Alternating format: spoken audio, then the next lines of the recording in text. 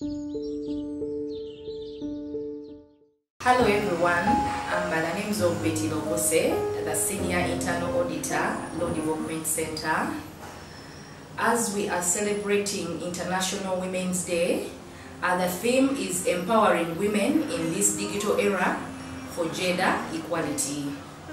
And I would like to talk about my mom and to thank her, since it's a Women's Day, for raising us. We are 4 kids, 2 boys and 2 girls, and she really played a very important role in our education, in raising us up and making us who we are today.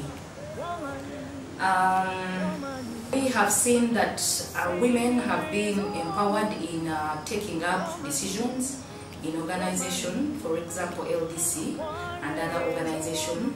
We have seen women buying land, owning land in their names. The women have also been very instrumental in being caretakers of homes.